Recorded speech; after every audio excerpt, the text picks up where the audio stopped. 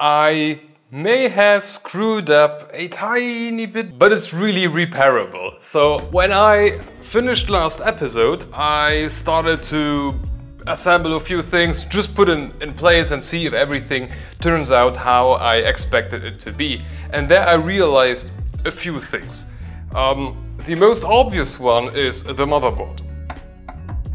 Yeah, it doesn't fit anymore. This piece here is slightly too big for the motherboard to fit. So yeah, that's a problem. But it is fixable. It is fixable by using our old friend, the Dremel. I believe I can fix this by just like creating a little hole in this piece. I think that should solve the issue, and the hole doesn't need to be too big. It's just for the SATA slot, a SATA slot height. But before I do that, I will do another thing, because I stole these feet from my Intertech IM1 case. Because I'm scratching my table all the freaking time, so I thought, yeah, let's maybe just put a bunch of feet on top. Oh, in the bottom, hey, stay here. In the bottom, so that it doesn't scratch anymore. So let's just quickly put in the feet.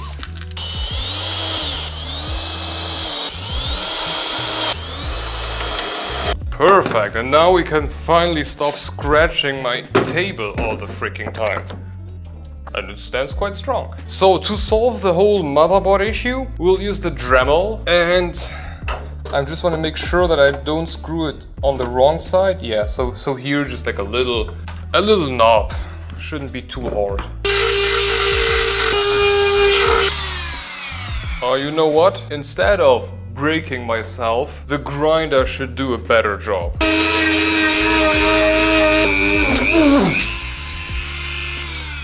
Oh yeah, I forgot how it looks like when you break a Dremel grinder. I think I should buy some glasses at some point. That might be a good idea, but not today. Let's see if it already fits.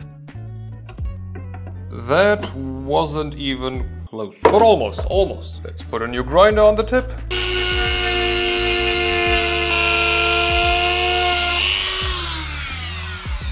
Let's have a quick look.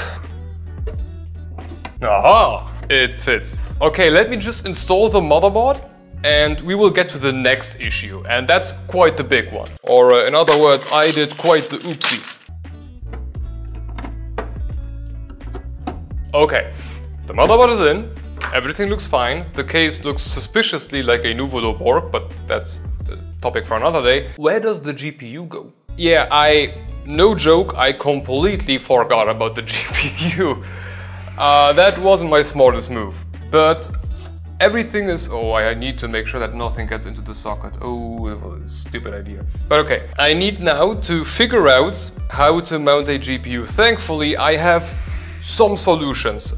First off, choice. I am out of GT710s, so no like ultra small, low profile, no fan on the heatsink thing. That's unfortunate, but that's how it is. And the only viable option I had was a GTX 1650, the gain-watt one with one single fan. My problem with that one is it is a bit too high for my taste, given where I need the cooler to be. So I was looking in the shelf, and thankfully I found... Where the hell did I put it? There. I found a Sapphire Radeon RX 6400. Now, I have never used this GPU. It is a brand new one that I got from Mr. X due to having alternative values for GPU benchmarks and that kind of stuff. But it's like an entry card, and I just never got to use it in any of the builds. And it is perfect for this use case because take a look at how small that thing is. This is basically the SFF version that I was looking for. It does have a fan, but that really doesn't matter in this case. And it's so low profile that the fan in the front won't really bother too much about this card, so this is perfect. Oh, and of course we don't need any performance. This is supposed to be a display adapter. It's just the smallest display adapter that I have lying around, so therefore it's perfect. Now about mounting this thing, I could theoretically just jam it in and call it a day. However, with moving the whole thing, you can see that the GPU does you know, move a tiny bit, and I don't feel comfortable leaving it in there like that and then moving the case around.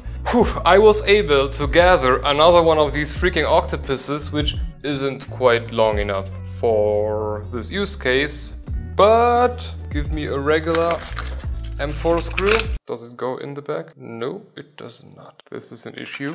Okay, solution number 2. So, the cord, using its SFF bracket, or the shortened PCIe bracket, is long enough that I can use my little octopus here in combination with an alpha coil radiator screw, because they are so, the thread on them is so thin that it fits perfectly in here. And what I'm going to do is just hammer in another one of these in the bottom, of course first measured, so that it is in the right position. And then the GPU will be attached to the bottom, just like it, yeah, not necessarily be in a normal screw, but there are like benchmark cases that do it in a similar way. So from here, I just need to make a little mark there, and then we can get started. So let's clamp that one in there. And now I'm just going to have a little bit of an issue to securely clamp it down without destroying anything around it. I should have thought about this a lot sooner. Frick, will I clamp this one down? Is this here maybe long enough? Because I could hammer on it, but that would maybe even destroy something. Please be long enough. Yes. Come on, go in there. Okay, with that thing in, I need to reposition the motherboard. But I guess we can do that just like plus minus. And now with the GPU, click it in there like that, and all of these here are going in here. The GPU is going in, and now in between the GPU and this bracket, oh yeah, look at that. And now the GPU is, after I tighten the screw, it is nice and tight in there. That came out wrong, but this works flawlessly. A lot, well, not a lot better, but I repaired the damage that I did myself. So, okay, so everything or a lot is already finished at that point. The system is ready to be built, to be installed. We just have a few minor things that we need to do, like for example, cable passage for the CPU power and for the 24 pin, because the GPU doesn't have any power, if I'm correct. Yeah, it doesn't. So that's fine, but it doesn't need to be like an enormous hole or like a beautiful hole. Or actually, you know what? Let's just do it right now quickly. I think because the 24 pin will be like here and the CPU power is here, so let's just drill a hole right there. Yeah, that should do it. We actually really do not need a lot of hole space. It's just because of the thickness of the 24 pin. That's the reason why the hole needs to be as big as it needs to be. It's annoying, but that's how it is. You know, normal people would use that special bracket that Dremel created. I think it was this one, where you like screw this in there and then you are sure that, or you can like apply some pressure without it jumping around, which I just didn't do. So maybe let's correct that.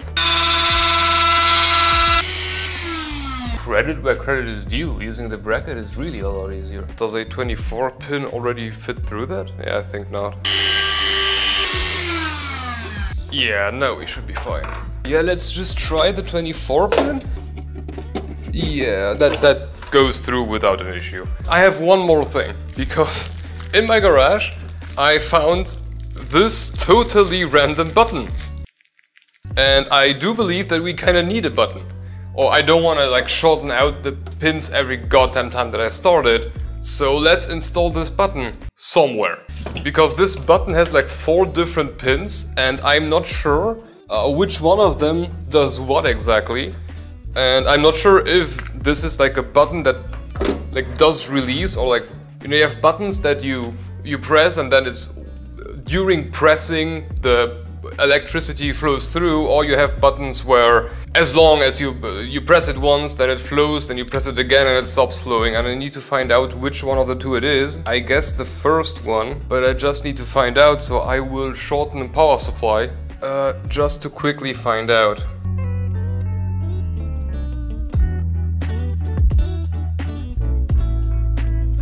these two, electricity in, electricity out. If I press it, it lets it through for a second or for as long as I press the button. Hence, I can use this one as a very regular power button.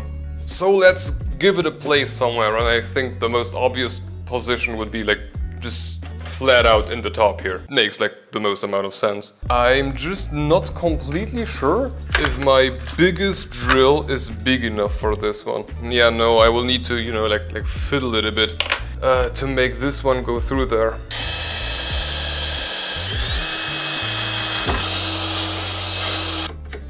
Oh yeah, and we got ourselves a beautiful little start button. Okay, so for today, this is going to be it. I am now going to clean all of this mess up a bit here, and then for the next time we can finally start building that goddamn PC and slap everything in there.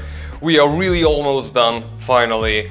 And once the PC is ready, we will create those panels that are going to be mounted onto these things here. So we are very, very close to be finished. No, this is actually not the smartest idea. Okay, so let's quickly prepare the first panel, or just like the mounting holes for it, in order to be sure that I don't like destroy anything later on, because I really don't want to do that.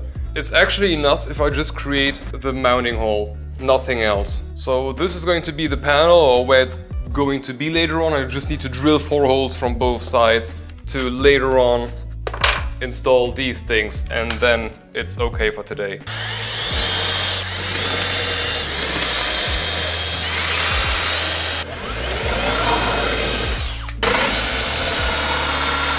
And on the other side, exactly the same procedure. 1 hour later. Okay, now all of the holes are drilled. So for today, this is going to be it. I'm going to clean up all of this mess, clean up a few things here, you know, sand a few things down.